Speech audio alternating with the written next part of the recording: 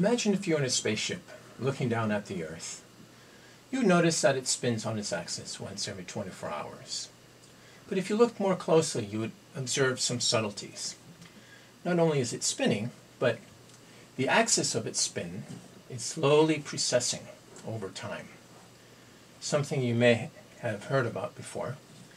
But as it's doing this, this axis is also wobbling a little bit. So it's turning and it's wobbling as it's precessing. So it looks like a spinning top in that sense.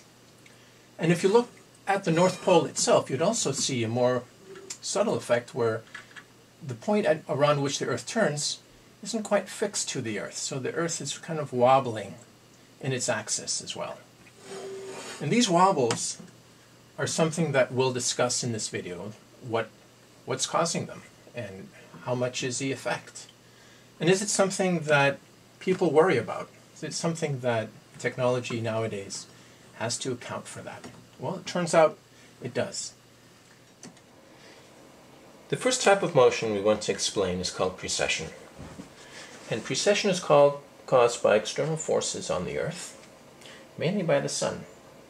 If we take red as the direction of the Sun's gravity, we see that it's pulling on the Earth at all places.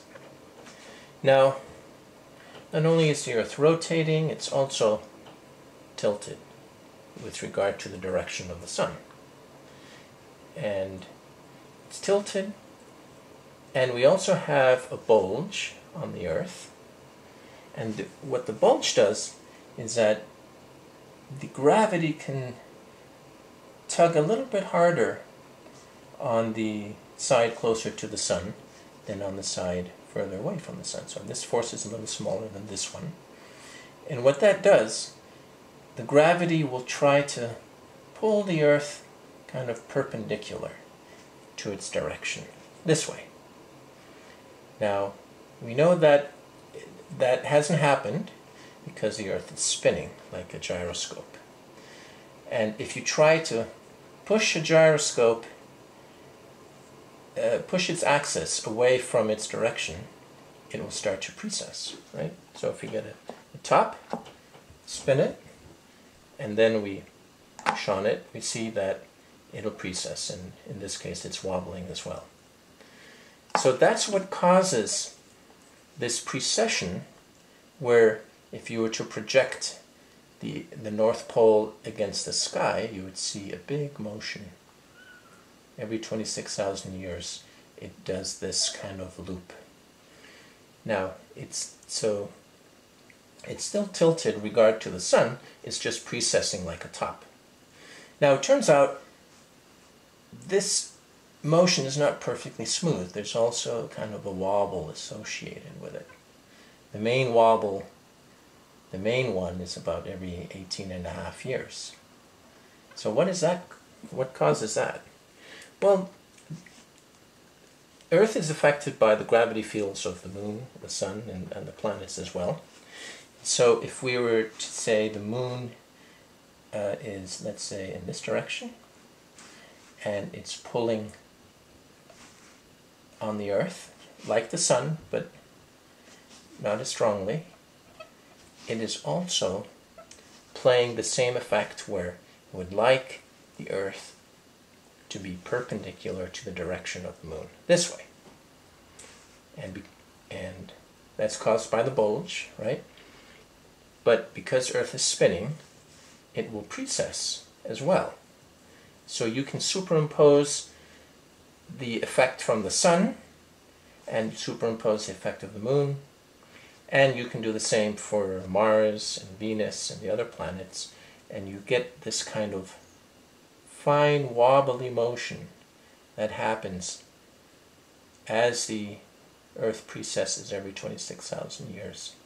There's a finer motion superimposed on it.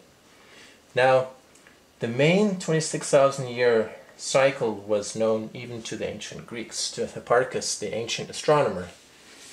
But the finer motion is much harder to measure.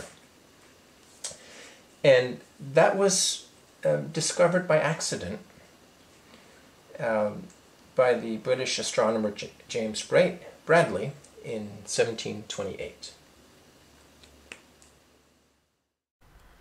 What would precession and nutation look like if you could hover over the North Pole? Hover in a way that's not tied to the Earth, that's kind of floating in inertial space. Well, we can model this in the software application called STK, where these kind of Earth motions are baked right into its modeling engine. And we're going to fast forward 100 years of precession and nutation and look at what happens.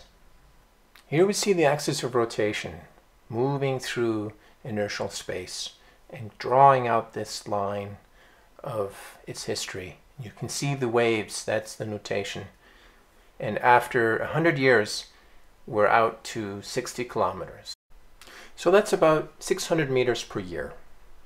And if you're a satellite taking images on the ground, that's certainly something you would have to account for. The second type of motion we want to explain is called polar motion. And polar motion is a wobble that occurs when the axis of rotation does not intersect the Earth at the same place all the time. There's a kind of a wobble that happens like this as the Earth is spinning. And so this is a more subtle effect. It was discovered in the late 1800s, and it had at first the appearance as if observers' latitude was changing. But unlike precession, which is caused by external forces, gravity mainly, polar motion is caused by geophysical phenomena within the Earth. So you have a redistribution of mass caused by the inside of the Earth moving, or caused by weather and glaciers, perhaps on the surface. And so the Earth isn't quite as rigid as we think. It is wobbly even on the inside. And so in that sense, it resembles an egg. Of course, it's greatly exaggerated, but when you spin an egg, you see that what happens, what's going on the inside is affecting the rotation on the outside. So how does polar motion look like if we were to hover over the North Pole?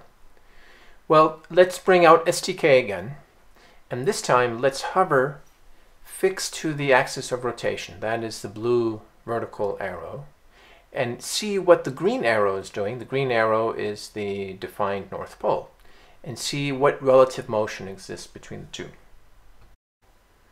We're looking at about 14 years worth of polar motion. Each circle you see in green is a little over a year. And so the total distance between the North Pole and the axis of rotation is about 10 to 20 meters every year. So let's superimpose polar motion on top of precession and nutation. And once again, we're hovering back in inertial space, just looking down at the Earth.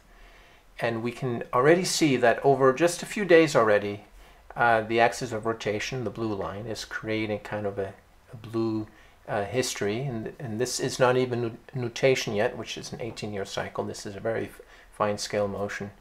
And we see the green arrow whipping around the blue one. It's the North Pole is offset from the axis of rotation, and we're not even seeing a lot of polar motion yet, because that takes about a year to happen, and we're only looking at a few days here. But if you can see, if you combine everything together, it's quite a complicated motion that occurs. So now we'll demonstrate how the Earth and a top are related. They're quite similar. So I have a coaster, furniture coaster with a pencil through it, and we're going to spin this at high speed and see if we can get some kind of pattern on the piece of paper. There we go. And let's see what we get. Well, well, well.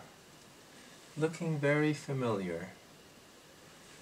Circles within circles within circles.